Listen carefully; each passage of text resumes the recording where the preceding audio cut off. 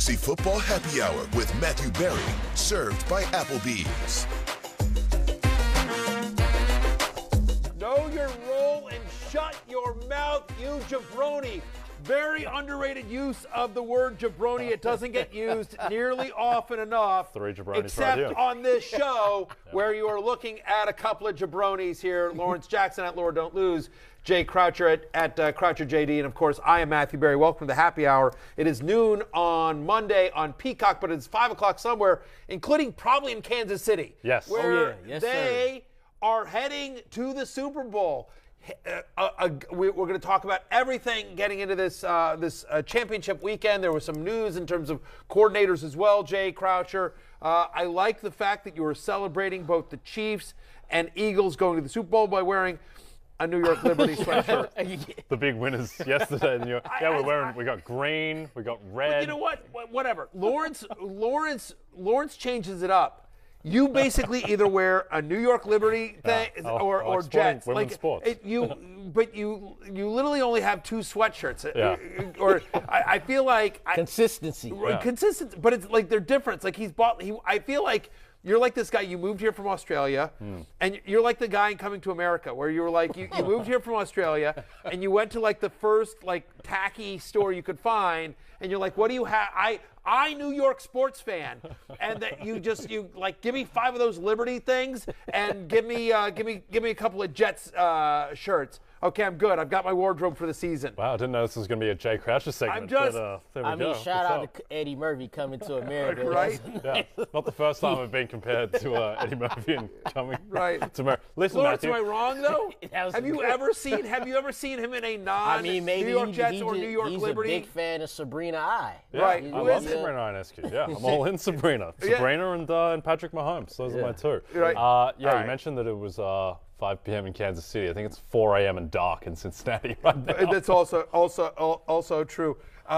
Wherever the referees live, where do you think it is? I think it's 5 o'clock there too. Yeah. That was my joke. I was going to say I'm consistent with my wardrobe in a way that the NFL referees are not consistent that would have been a better with joke. Their calls. But a lot to get to. Let's start. There were 2 games yesterday. Right. One was barely a game. That was a fake game of football. San Francisco, Philadelphia. We can outsource that one to Munich, London, any other European city that wants a game. I said we basically got a London game. Yeah. And, by the way, not my joke. It was Damien, our producer's joke. But I stole it. And then we had one game which was very much played in America, in Kansas City, an epic, which will be remembered, I think, Lawrence, for all the wrong reasons, but can't be understated how intense of a game that was. Yeah, I mean, I think it was a great game. Considering some things, it was blow for blow. You got what most people are calling the 2 top quarterbacks in the league. Just when you think the Chiefs are gonna get go away and go on a run, Joe Burrow comes back, hitting Jamar Chase, T. Higgins. It was truly a battle of heavyweights in that AFC Championship, much like we all expected it to be. Chiefs barely covered. That's why the spread was 2.5. And all in all, man, a great game, great finish. Let's look. We'll get to the officiating because that's got to be a storyline for not just this game, but the next game as well that we'll talk about here. But I don't want. That's the shame of it, is because so much talk is going on online after the games, during the games, and today, of course, about the officiating, and it takes away from, to your point, Lawrence, the greatness of 2 different teams, and especially let's give it up for my guy 15. Let's give it up for Mahomes, out there on one ankle, and you know what I mean. I feel like if there was one theme other than bad officiating for the weekend, it was sort of war of attrition and who could gut it out the most, right? I mean, so and we'll focus here for a second, but whether it was the Bengals offensive line, whether it was Mahomes running around on one leg with no wide receivers because they kept falling throughout the game, whether it was okay, who's the emergency quarterback for the 49ers, whether it's Jalen Hurts, who's clearly not 100%. The Eagles are still the healthiest team, I think, in the NFL, but Jalen Hurts is clearly not 100%. It just felt like a war of attrition throughout the day in terms of teams that could survive with whoever else they had. Mahomes, I thought, again, whether it was a high ankle sprain or whatever it was, we thought his season was over when they played Jacksonville. And then he came back and he limps around, and he clearly wasn't 100% in this game. but you know what? His arm was, and he made some unbelievable plays in this one. 2 touchdowns, 326, 29 of 43. He just, I mean, as you see the numbers right there, did not turn the ball over. And, you know, the stats are just sort of ridiculous, right? He's the youngest quarterback in NFL history to reach 10 career playoff wins. You know, 3 lead-changing drives in his playoff career with 1 minute or less on the clock, which he did right there. I mean, before turning, here's the craziest stat. Most passing touchdowns in the postseason before turning 28 years old. That's right. Patrick Mahomes has 32. Number 2 on the list is Brett Favre with 18. Yeah.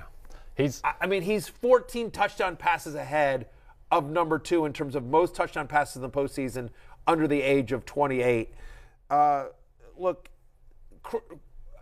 NFL announcers get criticized all the time for just like, you know, going crazy on Mahomes. You going Jordan Drexler? I'm just a little bit, right? But like, the man's earned it.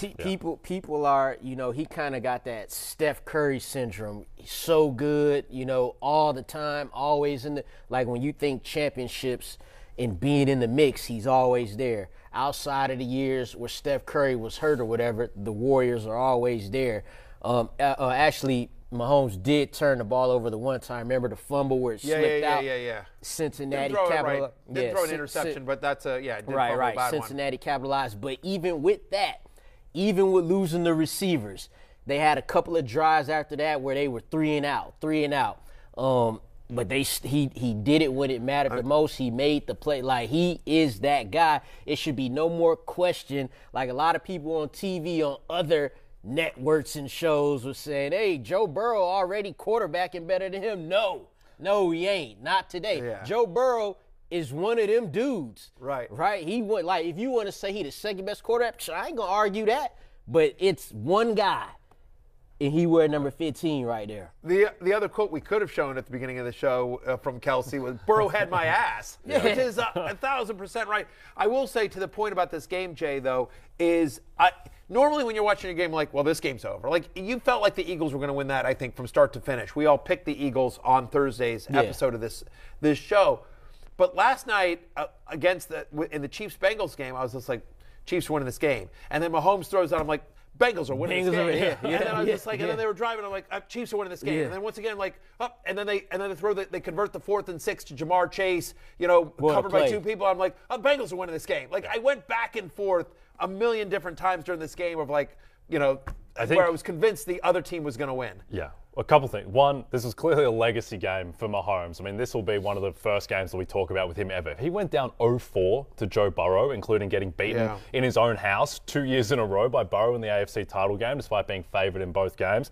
That would have been significant. The other thing that is not really coming across my timeline enough, Kansas City lost like 20% of their starters in the game last night. That's insane. Everyone's talking about the refs. I mean, Mahomes loses Juju, Kadarius Toney, Mecole Hardman. They lose Gay and Snead on defense, and they still get through the game. And by the way, there were questions before the game whether Travis Kelce could play because his lower back tightened up. Justin Watson was inactive for this game as well, somebody that's seen a decent amount of snaps this year. And so that's right. He's out there trying to win with Noah Gray. Like, they're going 2 tight ends, 3 tight ends. They're using Isaiah Pacheco as a receiver.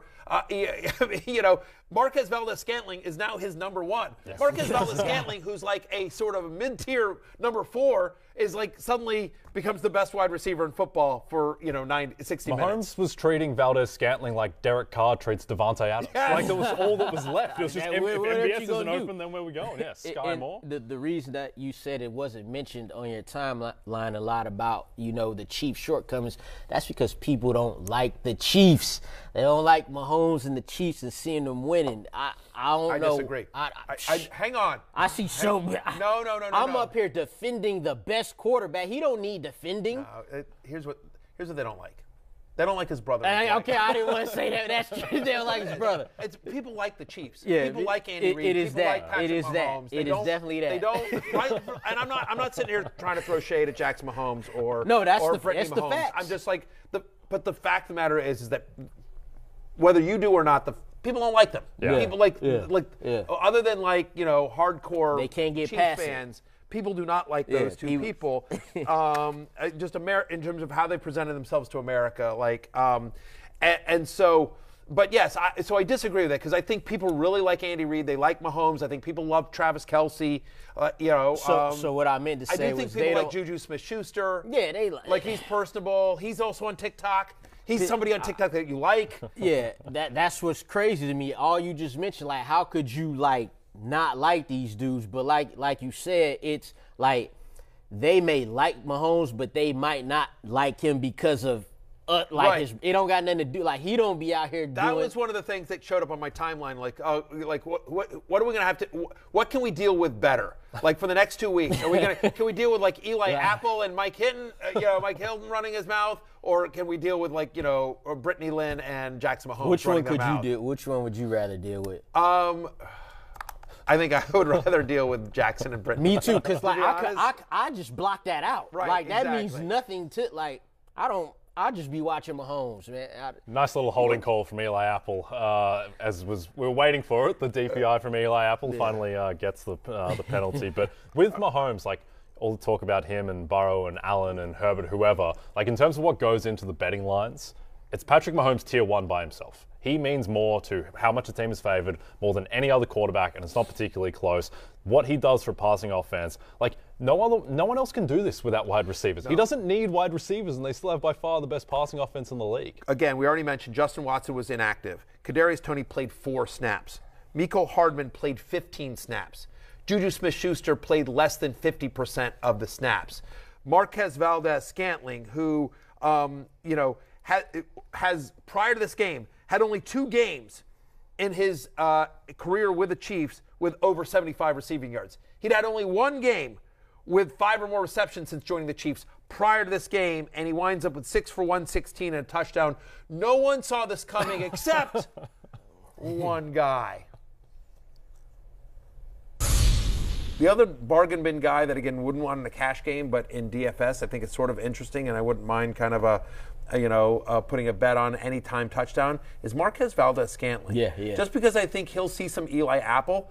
And I think Eli Apple, who's been running his mouth on social media, he doesn't make a lot of friends, and I just think Eli Apple is burnable, is very burnable, and I think that he'll find himself on MVS. They're going to take a couple of shots and try to pick on Eli Apple in this game, and I think MVS is the most likely candidate. You could see some Justin Watson, but yeah. Anyway, I don't mind a small bet on anytime touchdown for MVS. And here's the play right here. By anytime touchdown, by a small bet, I meant thousands of dollars. Plus 333. Yeah, plus 330 anytime touchdown there. I wish our editors, when they were playing that back, they could have cut out me mentioning some Justin Watson. Yeah, I'm about to say that's the meat of it. Right, I think he was a healthy scratch there. If I'm gonna victory lap with my clips, guys, could you cut out the part that I got wrong? As long as we're but whatever, yeah. And by the way, that's not exactly why it happened. It happened, I predicted. You actually called 3 wide receivers going down for the Chiefs in MVS, becoming Devontae Adams. You know what? Sometimes it's better to be lucky than good. But the fact of the matter is that we did say that MVS was a good cheap option in DFS. He was, obviously. All the winning lineups I saw had MVS, including mine. I had a really nice day at DFS because I went heavy. I went with a Mahomes.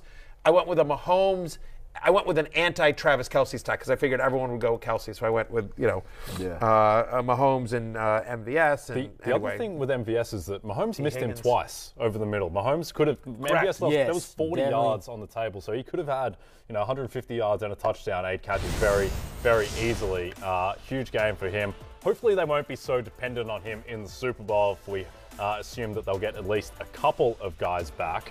But yeah, MVS was the story last night. Yeah, and by the way, I just want to give the kid credit just because he is somebody that has been maligned over the years, whether it was in Green Bay or since coming to Kansas City. He doesn't earn enough targets. He's somebody that he's just a sprinter. You know what I mean? He's a go route and that's it. And the fact of the matter is that when they needed him the most, a game in which, hey, everyone is like, it's you. And we got no one else, right? You're the only guy. He stepped up. He stepped up and he produced in clutch moments, and he made some great catches as well. And, people were yelling at me on Twitter because I was just like, Mahomes made this one great catch, MVS did, where he had to twist to the other side and catch it up in the air. Bad throw. And Romo was talking about how great a throw it was from Mahomes. Right. And there are people arguing on Twitter like it was actually a good throw because the coverage was on the other hip and he threw it away from the coverage. So the only place that he could make the catch. And regardless of whether it was a great throw or bad throw or could have been a little bit better throw, the fact of the matter is regardless, all the praise was about Mahomes. And I'm like, this guy just literally had to change direction in midair and make a catch, catch like this on the other side. He was turned this way, and he made it this way Wes in traffic. Welker couldn't do that in the Super Bowl. Couldn't make that catch. And, he could not. Changed. So anyway, MVS is all the flowers to Marquez Valdes-Scantling, who now has 2 career playoff games with over 100 receiving yards. He had one in that Tampa Bay game with the Packers playing the Buccaneers in 2020. Can you imagine Mahomes at some point on the bench, Mahomes and Andy Reid, they go up to MVS and we need you to be Tirico. Right. you're the guy. Yeah, you're the captain now, MVS. Yeah, right. But the captain, again, also was Travis Kelce, who just did what Travis Kelce does, goes 7 for 78, touchdown. I think the play we'll remember most, though, is the failed hook and ladder, which honestly might have set hook and ladder plays back 50 years. Yeah. Because as we take a look at the play now, I don't know why teams don't do this more often. Maybe they don't do it more often because of what Kelce just did there, and the poor it was too far apart. But honestly, with a better flip, and it's just low. But if that hits him in stride, McKinnon's got a touchdown there. It's such a bad throw. They feel like you would have practiced that more. They need rugby training. Bring him in from Australia, Matthew. Right. I mean, it was a good play, him just catching the ball a couple yards beyond the first down. So luckily that didn't end up in a turnover for them. I just like the fact that Travis Kelce playing with a bad back in a game in which he goes 7 for 78 and a touchdown. He ties Rob Gronkowski for the most receiving touchdowns by a tight end in the playoffs in the NFL history. And has scored at least one touchdown now in 11 of 17 career games. Just unbelievable game from start to finish for Travis Kelce, playing with a bad back. After the game, he's the MVP. He calls out the mayor, calling him a jabroni, Burrowhead my ass, whole thing. And what Jay Croucher decides to focus on is whatever, a failed hook and ladder, just a slightly low throw on the hook and ladder. There's 8 billion things you could say positive about Travis Kelce, but this one, the Australian a-hole over here, come on. I was about to start talking about how he's 34 years old, bad back, and they doubling him. He can't run no faster than the 4.9 and the 40, but he always open. Always catching touchdowns. I mean, a lot of people would say Gronk is the GOAT at tight end, but I want to know what Travis Kelce got to do from here on out to be the GOAT, because that boy be balling. Did he get a little carried away at the end, Lawrence, with the game to win the Super Bowl? Did he get too carried away? Are you happy with that? You talk about on the stage. Did he go a little bit too much? Hell no. No, man, that's Cincinnati Mary. What are you talking about? Come on. He did not, and I'll tell you why. Because all he's doing is he didn't say anything about Philadelphia. It'd be one thing if he's saying because what the Cincinnati mayor, I don't know if everyone saw what the Cincinnati mayor did. Yeah. The Cincinnati mayor made a proclamation basically saying that they wanted to investigate what paternity suit, because there might be that Joe Burrow might be Mahomes' daddy, right? I mean, he was just he declared this whole thing, and that he was going to content. and that he was going to Burrowhead. I mean, the whole the that mayor did it for the Bengals. That did it for the Bengals. And I'm just my point is, Travis Kelce, if you talk the talk, you must walk the walk, and the Bengals did not walk the walk. They didn't ask the mayor to do that. Yeah.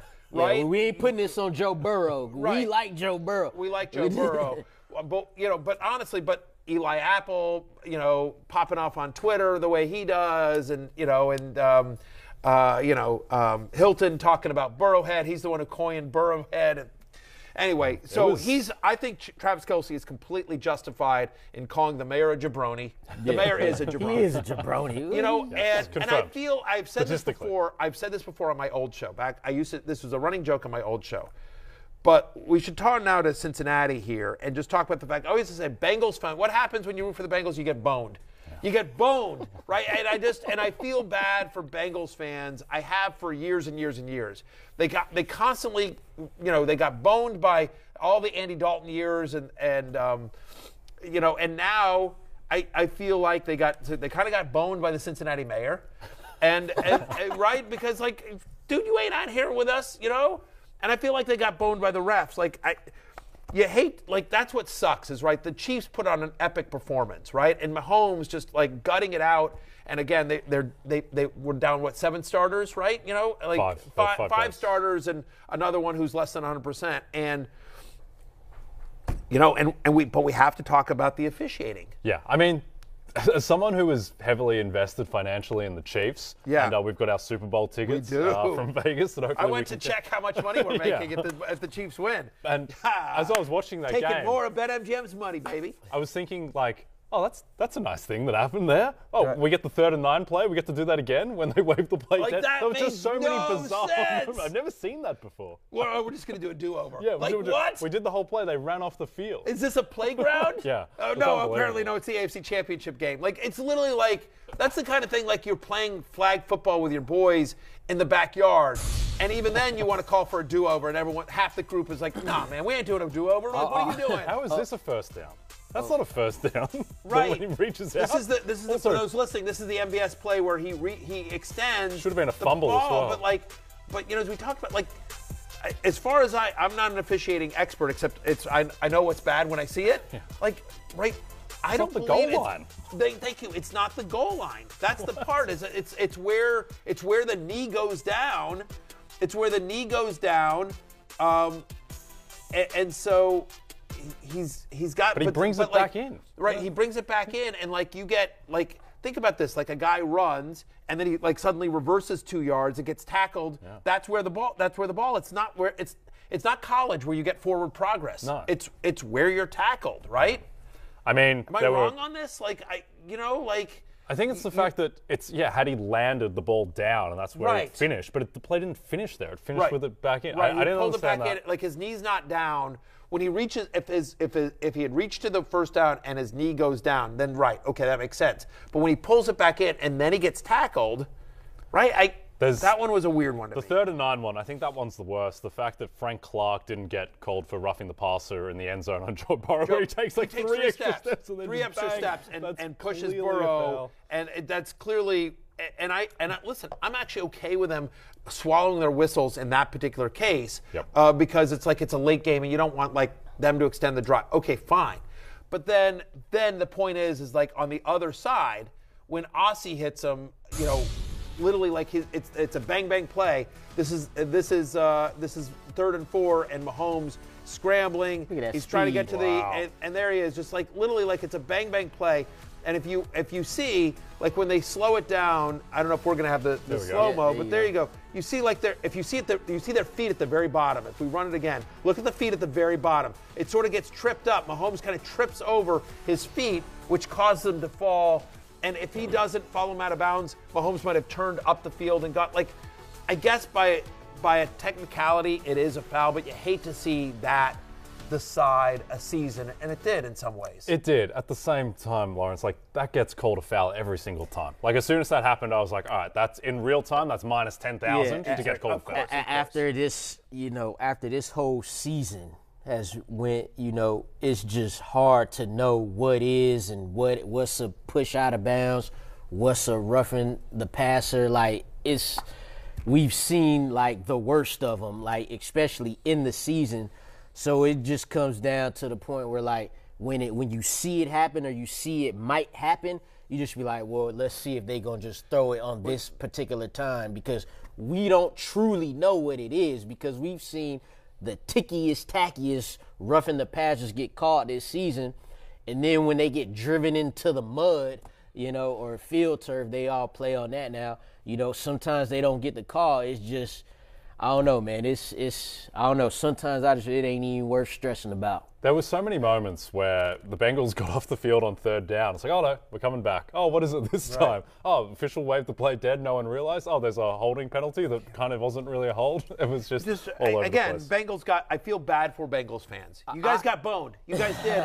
I was rooting. And this is me. Like people always, because I'll bitch about the refs, especially when it comes to the Commanders, right? But and so they'll say, oh, you're a homer. And that's true, by the way. I'm completely a homer, obviously. But in this one, like, I was legit rooting for the Chiefs, guys. Like, I was at Arrowhead last weekend.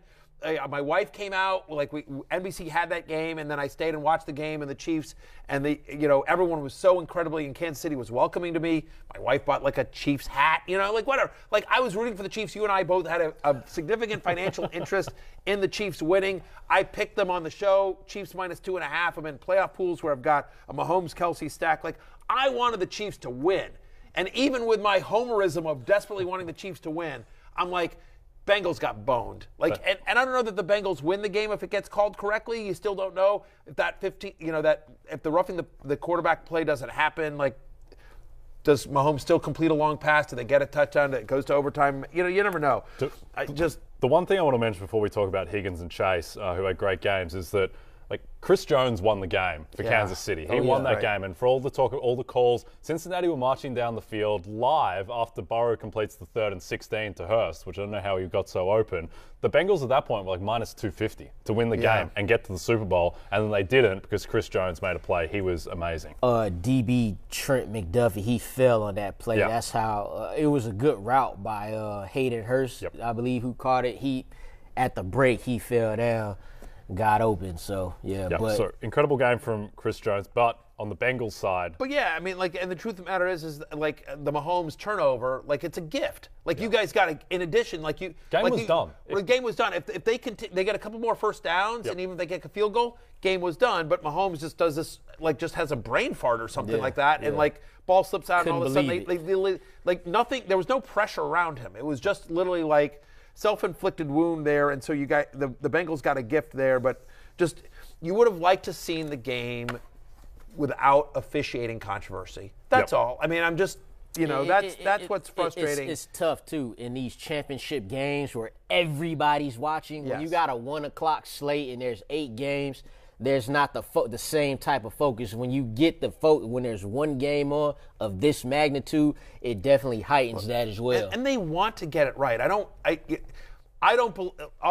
so many people on Twitter are like NFL's rigged. I do not believe that at all. I do not believe that at all. I want to be very clear about that. I don't believe that at all. They want to get it right. I believe the officials on the field want to get it right. I believe the NFL wants to get it right. I think what's frustrating is the inconsistency from game to game, from crew to crew, and that there's certain things that don't seem to make total sense. And we'll talk about this more when we get to the Eagles game, but the thing that is really curious to me is that they have the ability within the rules of the game to use the replay assist. For New York to call down and say, nope, this was the call was wrong on the field, this is what it should be. And it feels very arbitrary as to when that gets used and when it doesn't. And that's the weird part to me. That's the part I think needs to be much more consistent and figured out in the offseason. Yeah, that was very peculiar. Last thing on the Chiefs, running game didn't get anything going. I think that was just because they were able to stack the box because none of the receivers could get any separation. Wouldn't read too much into that, and we'll talk about Pacheco and McKinnon and the matchup in the Super Bowl as we get closer. They just couldn't get anything going, so I think they just felt like they had more strength with Pacheco, and he was just on the field, and then credit the Bengals pass rush for getting into it. So there's a lot of just kind of dump offs to Pacheco, who set a career high with 5 receptions, I believe. On the other side of the ball, it's weird, right? I mean, Samaje Perine actually the more effective runner than Joe Mixon.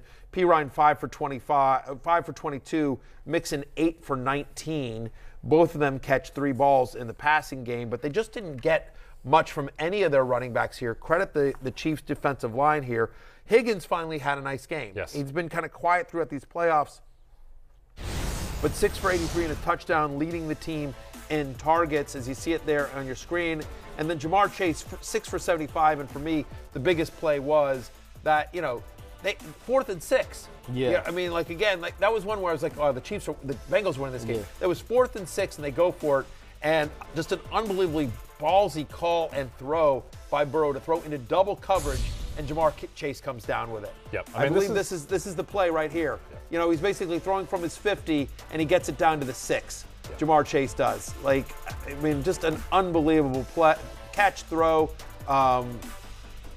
Really impressive. Maybe Kirk Cousins should have thrown that ball to Justin Jefferson at the end of the Giants game. Maybe just put it up in double coverage. Doesn't matter. Give your man a shot. Cut to Kirk Cousins. You know, it's been a couple of weeks since the playoffs are over. Everything sort of died down. Let me just tune over to Peacock, see what's going on, you know, and all of a sudden just Australian guy in a New York Liberty hoodie. Yeah, some guy with an Australian accent and a New York Liberty sweatshirt is taking shots at me. Why am I catching shrapnel? I've been out for 2.5 weeks. The hell? All right, on that note, we're going to go to break. When we come back, we'll break down the NFC Championship game, the greatest game that Munich never saw. Yeah, credit to the Chiefs. Credit to Andy Reid. Go Chiefs.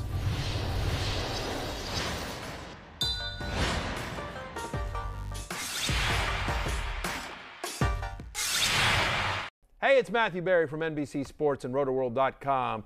Just want to thank you so much for watching what you just watched, or at least being too lazy to click out of it after the autoplay just kept it going. So either way, thank you so much for just letting it scroll by your screen. And now I'd like to ask you respectfully, please subscribe to the NFL on NBC YouTube channel for the latest NFL news, fantasy headlines from Rotoworld, and betting analysis from NBC Sports Edge.